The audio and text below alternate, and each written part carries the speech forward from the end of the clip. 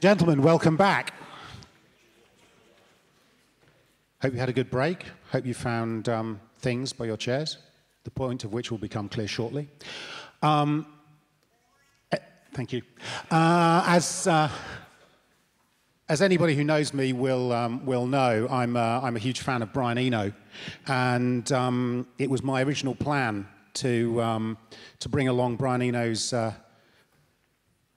box of cards, Oblique Strategies, today to draw from when I felt inspiration failing me to say something about what needs to be said. However, I forgot at 5:30 this morning when I got up. It was not the first thing on my mind.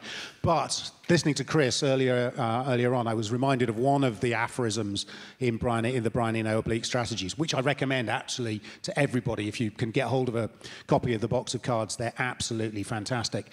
My favourite is honour thy mistake as a hidden intention.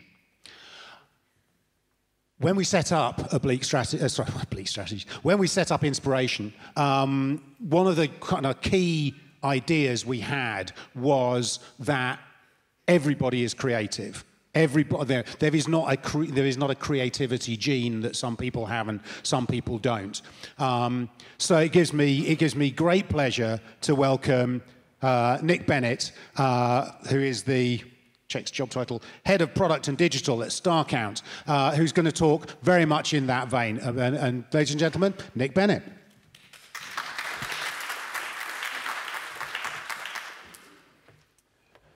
Thank you, Michael.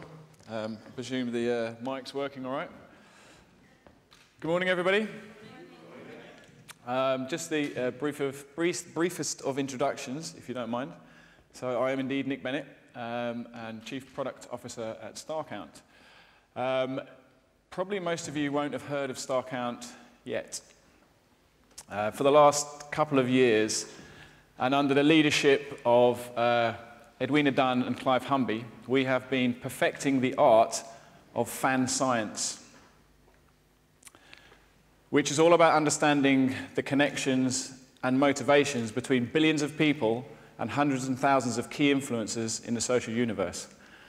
And very soon, we will be emerging into the market with a platform that will revolutionize the way that we understand brands and people by their passions and the communities that surround them.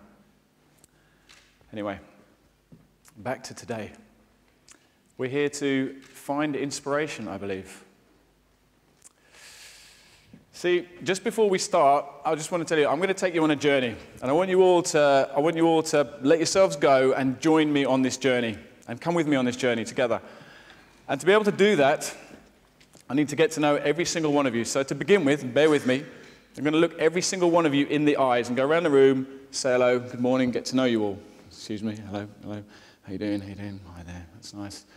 Nice glasses, thank you, hello, good morning, how are you, how are you? Good, lovely. Lots of smiles, that's good, thank you, good morning. Hi, how you doing? Yeah.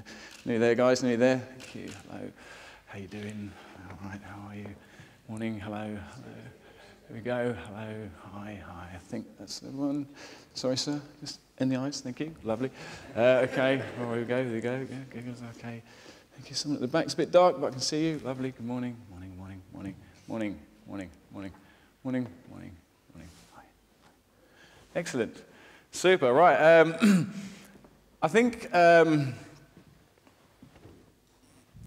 feel like I know you all a bit now, which is good. This is a good place to start because we're going to go on a journey together today, and we're going to debunk this myth, this inspiration thing, this ethereal thing called inspiration that no one really knows how to find it, but we're all looking for it, and it always seems like it's just around the corner, or someone else is having it.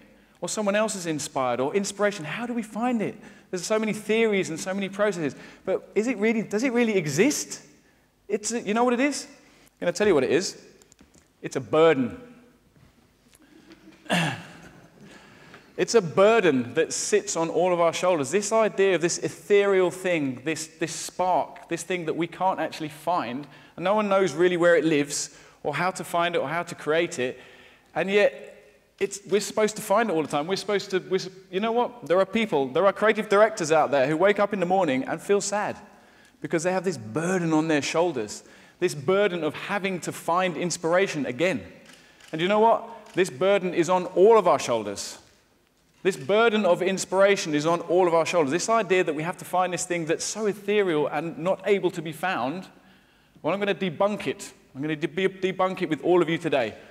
And we're going to realize that it's not quite what we think it is. So I always like to start with some definitions. So I find that definitions help us to kind of, if you like, clarify and understand popular conception around an idea. And if you can start with a definition, work out what we all think it is, you can break it down again and rework it and remodel it. And that's what we're going to do today, together, my friends, my new friends. So 1832. So this is Merriam-Webster's dictionary. It's the first catalogue dictionary, and it's still online. You can search it for what we thought things were in 1832. And this is the definition of inspiration in 1832.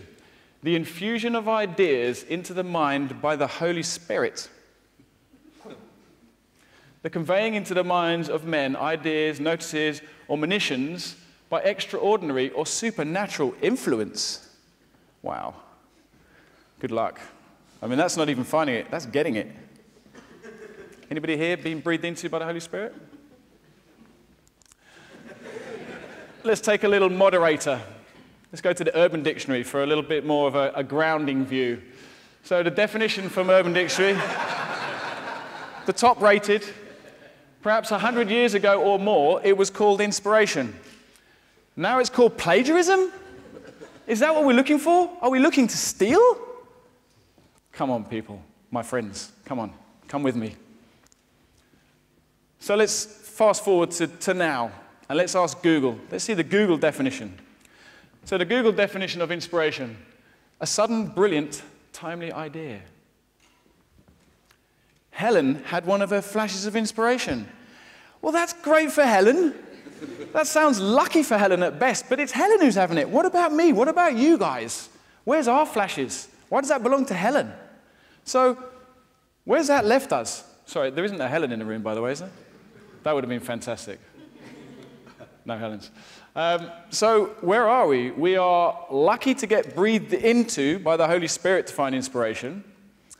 We are stealing it from somewhere, or it's Helen's flashes of inspiration. Really? Is this what we're looking for? Okay. Must find inspiration. Okay. Now, to really go on this journey together, you all need to be completely honest with me. Is that fine? Everybody happy to be very honest? It's giggle stick time. You've all got giggle sticks around you. Pick up a giggle stick, everybody. I've been looking forward to the sound of this many giggle sticks for quite a long time. Okay. Well, it's pretty addictive, isn't it? All right. Okay. So what I'm going to do, I'm going to ask a series of questions. I'm going to ask a series of questions, and only if the answer is yes, please give your giggle stick a wiggle. Okay? Can't believe I just said that. Okay, so who is in the iPhone camp?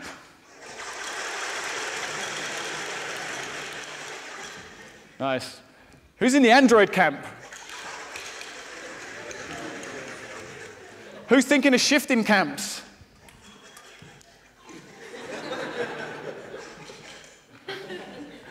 Who's still on BlackBerry? Sorry, that was cheap. Sorry, excuse me, that was cheap. That was cheap. Okay, let's get back to it. Let's start looking for inspiration. Come on, let's get serious, guys. Stick with me, stick with me. We're looking for inspiration now. Okay, honesty, please. Who here has looked for inspiration in other people's ideas?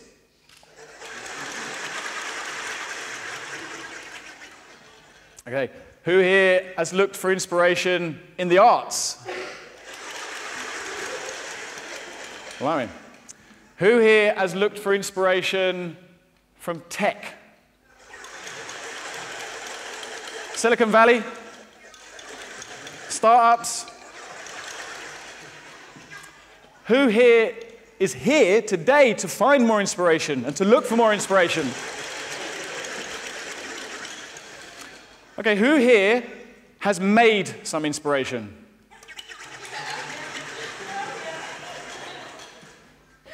Good. I think we're onto something here, guys. I think we're onto something. Okay, so I promised you a formula. I promised you a formula because we're going to lift this burden today. As friends, new friends that we are, we're going to lift the burden. We're going to take this burden off our shoulders and take off these tight shoes of having to find that silly little flash from Helen over there at the end. Sorry, Helen, wherever you are. That over there is not what we're looking for. That's wrong. And that's why this ethereal thing is incorrect. And we're going to take that burden off by looking at the formula for inspiration, because there is a formula, and this process, or this formula, all of us can follow it. It doesn't belong to the creative directors. It doesn't belong to the strategy directors. It belongs to all of us, and we can all do it. It's not luck. It's not stealing, and it's not chance. So where do we start? We start with emotional shift. Now, this is an important point, because this is where we're starting, when we start for this formula of finding inspiration.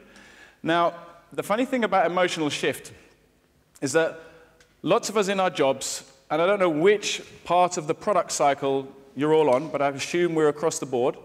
Some people will be at the birth of products, creating new products. Some people will be building new products, adding to new products. Some people will be marketing the products. Some people will even be PPCing the products, and that's fine. All of those people and all of us are actually in the business of shifting emotion. Because when that product lands in hands, whatever it is, at whatever point, every product shifts somebody's emotion. Now, it's very easy to forget that when you're deep in technology. It's very easy to forget that when you're deep in marketing. But the point is, you're shifting emotions. We all here are in the people business. The people business of shifting emotions. And if you can think about that, if you can think about those emotions, you will realize something very simple, that you're hardwired with this skill. These emotions, these pictures, these are things that we like to see. These are things that we like to create. We like to shift emotions. And guess what? You don't need to learn that. You don't learn that at marketing college. You don't learn that when you've developed technology. This is hardwired. We've all got this skill. We love this feeling. We love this feeling of shifting people's emotions. And this is the business that we're all in. It's so easy to forget about it. And I want us all today to not forget about it. And remember, this is where we start to look for inspiration. These feelings, these shifts are vital. And this is where we start. And that's a dog. You see, if we hardwire this feeling, which is inside us, this idea of emotional shift, and we connect it to our product, we connect the emotional shift that's hardwired in us, and we know that feeling, we can think of our product landing in someone's hands and creating that feeling of shift. Someone has got a new car, someone has found something on paid search, someone has got a better deal, someone has got what they wanted, someone's got a pre-order, whatever it is, shift in emotion has happened. And if you can connect to that, if you can hardwire that and put pictures up around your studio, remember that's what you're really doing in the people business, then, my friends, we will have purpose. Purpose. Real purpose for doing this. Real purpose for getting up in the morning and not feeling sad and not feeling burdened, because we're doing this to shift emotions. Every bit of communication we put out is in the hope not to make the sale, not to increase the profit of the business, not to increase the profile of your LinkedIn CV. We're actually doing it so that there is a shift in emotion, so someone gets something that they wanted. And that's so important. And if you think about that, and if you hardwire that feeling that you already have inside you to your product and what you're doing, then you have purpose. And let me tell you what, if you have purpose, you will put the effort in. You will seriously start putting effort in. This drive, this hardwired drive of shifting emotions is in all of you. It's right deep within you. And if you can connect to that, you will put the effort in. You will do things, more things than you'd ever believe, to get towards this idea of rubbing sticks This idea of rubbing things together, that's what creates sparks. Sparks come from continuously shifting things and trying new things and effort and effort and effort, and eventually the sticks smolder, and eventually you get sparks and fire. Rubbing granite across granite and flint, eventually the sparks happen. There's no mysterious chance there. There's no mysterious chance at all. Emotional shift, connected to what you're doing. Remember, that's what we're doing with shifting emotions, giving us the purpose to get up earlier, to work harder, to do more, so that we put that effort in and rub and rub and rub and rub, and eventually sparks will happen. They will happen. Because you don't find inspiration. You make it. It's important to think that. It creates a very different way of thinking about exactly what we're talking about today. It's not ethereal. It's not chance. We can all have it because we make it. We make it happen. And now I'm going to tell you there's 5 things, okay? We're going to go through 5 particular things that I want us all to try and do. You may well have done them, and I'm going to ask you at the beginning of each of them if you've done them. If you want a giggle stick and wave a giggle stick, feel free. But I'm going to ask you the question, honestly, have you done these things? So, these are the 5 things that will help you get inspiration. Fact. I've done them. I've done them with teams of people, and we've all done it, and it has worked. It does work, and it will work for you too. First one. Have you rubbed everything together? Excellent. Starter. This is mashing things up. This is this idea of not just starting in a linear fashion, whichever your problem is, whatever your challenge is. Don't start exactly where your challenge is and stay in there and stay in your vertical. Come right outside.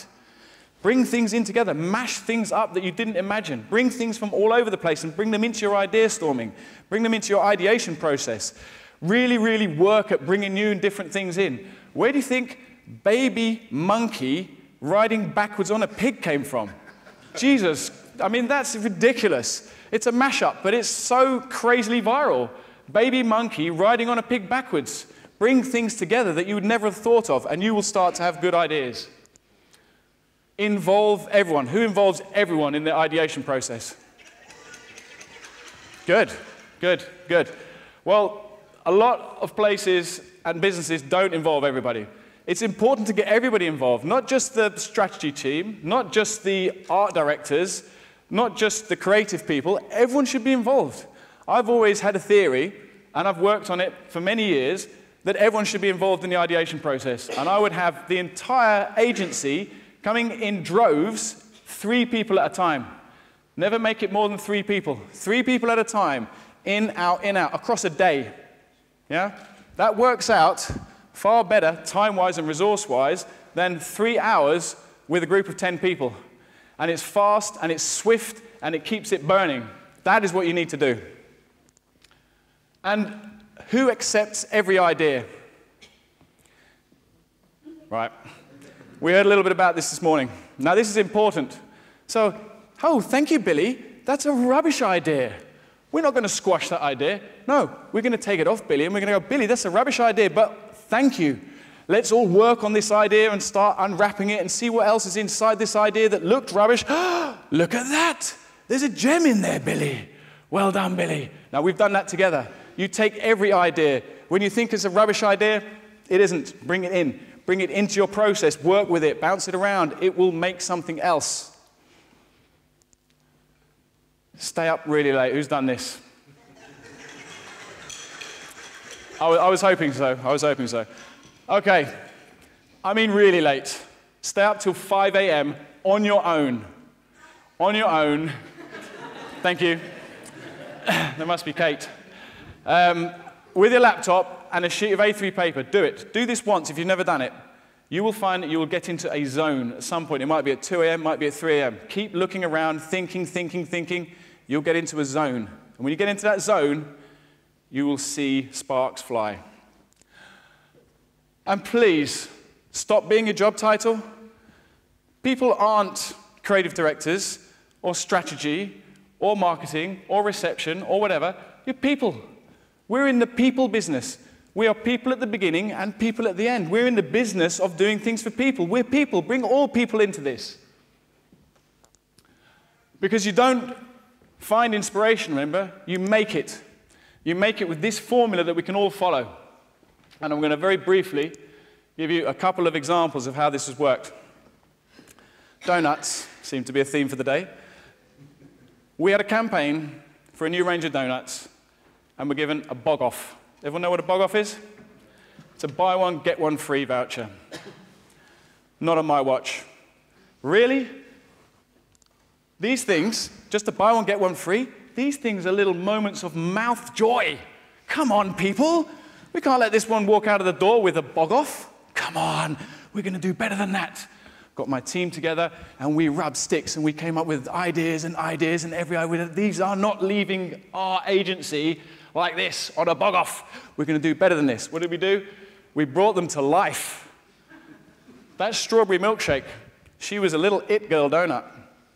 One of four awesome donuts that came to town to win your hearts. We made shoebox sets for all of them. We videoed backstories. These donuts had lives. We brought them to life. We took them all onto Twitter. They all had their own Twitter account. And we stayed on Twitter 24/7 to get America involved and to get the world involved. We had thousands and thousands and thousands of people interacting. Here's a couple. Oh my God, this is great. Happy days when the Greg's Donuts are following you. Shifting emotions. Up there, we've got the Dandies, which is a punk rock band. They want to come jam with us in London. Shifting emotions. Down here, we had Mr. Wallace, yep, the yes man. He's happy to have a donut bouncing along. And over here, Rhonda Songs, bless you, Rhonda Songs was an MTV-nominated artist, and she wrote a song and recorded a small song for the donuts. When does that happen with the bog-off? It doesn't. The shift in emotions changes people's, and that's what we're doing. We're in the business of shifting emotions, spreading smiles. So, Star Count, nearly 2 years ago now, we put on a huge event. At this point, we had somewhere to the tune of 2 years' worth of global trending social media data. And from this, we were able to tell who were the most popular entities in social media on the entire planet. So we decided to create an award show, like the Oscars of social media, and celebrate. We did this out in Singapore. But we needed to shift emotions. Again, I'm not going to let this event just happen without having some emotional shift in there. Where is the emotional shift? Where's the connection to people, to fans, to putting the fans first? So again, we rubbed sticks, we stayed up late, we worked on it, we thought about it. We weren't going to let it just pass off as a great big event. No, it had to have something meaningful in it. So what did we do? We came up with a plan to create an app for fans. We had some great talent performing out in Singapore. We had CeeLo Green, we had Carly Rae Jepsen, we had LMFAO, we had Psy, all performing, and Aerosmith, all performing live. So we put this app out, and we said, if you're a fan, connect. And we will listen to your social activity. And the biggest fans of these stars will take you out to Singapore to meet them. Not meet them backstage. Not meet them backstage at all. This is a moment here where the young superfan of Carly Rae Jepsen, who was flown out to Singapore, got on stage while Carly Jepsen was singing and was videoing her live in social media while Carly Rae Jepsen was singing to her. It has always been my dream to meet her. Thank you, Star Count, for having this competition and for making my dreams come true. Thank you so, so much. That, my friends, is all about shifting emotions, and shifting emotions is what we do. So, today, if we can do one thing to debunk this idea of this inspiration thing, which is difficult to find and impossible to find, remember that we don't look for it. You're not going to find inspiration by looking for a flash somewhere or a spark somewhere. Because you don't find inspiration, you make inspiration. And ladies and gentlemen, give me a giggle sticks. Let's have some giggle sticks. This is the formula. Find the emotional shift, and remember, that's what we do. We're in the business of people, emotional shift. That connects you to a purpose that will drive you harder than ever before. Try those 5 things, put the effort in, and I guarantee you, sparks of inspiration will come out. Fact. Thank you very much.